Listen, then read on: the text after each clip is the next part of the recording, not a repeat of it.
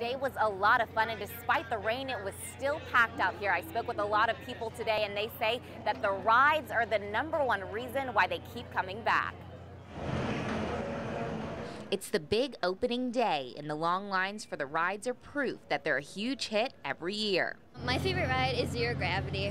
Why is that your favorite? It was my favorite because it spins around in circles and then it sort of goes upside down. I thought it was pretty amusing. I mostly like the dips and the fact that you just never know what's going to happen.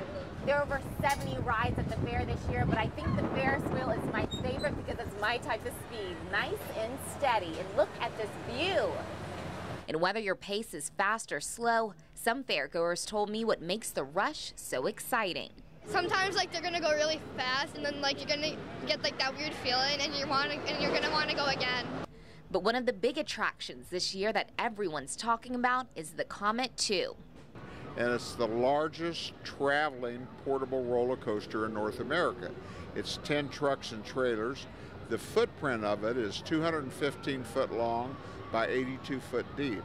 And experienced riders say they can't just do it once. It was awesome. The thing that I was worried about is falling out of the car when we took a turn, because I was very close to the ground.